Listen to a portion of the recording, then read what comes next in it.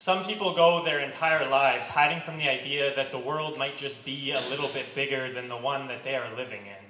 The one that fits on a screen that fits into a box of what life should be, a box that fits in a hand that gave up reaching because of a feeling of when another hand doesn't reach back. I mean, sometimes I stare into selfie mode and say it's not you, it's me, because screens are really symptoms of what we think we need. We carry our discontent like canaries in coal mines, but our screams may call on an honest apocalypse, uncovering answers for our addictions. My depression is an addiction.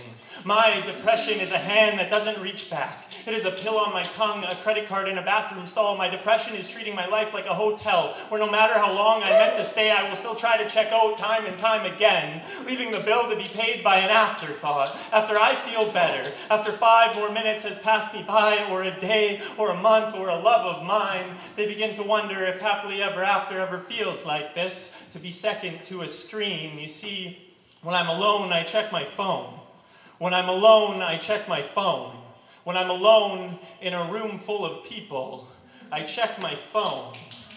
How are you really, though, when the lights go out, and the only thing left in between you and your dreams are bed sheets of lonely? So instead you search for the light, the blue light, one that comes with endless scrolls, like soldiers in the fight of convincing yourself you're all right, even if you can't stand the idea of having a conversation with yourself.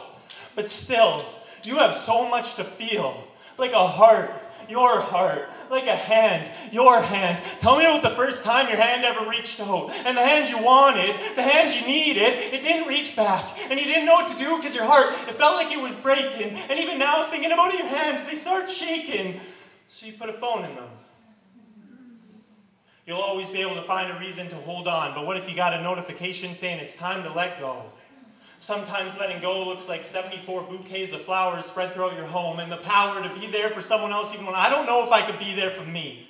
But my heart is not a screen. It does not need to be replaced every single time that it breaks. No, my heart is a cherry blossom tree in a cemetery. No matter how many endings I am surrounded by, I will still bloom again. Yeah. Screens are caskets. Even when it is time to let go, they build a barrier in between us and where we're meant to go. And I will burn down barriers until my whole world is made up of ashes.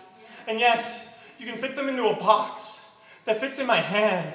But if I keep holding on instead of spreading it around, then I might just go my entire life hiding from the idea that there could be a hand out there reaching for me.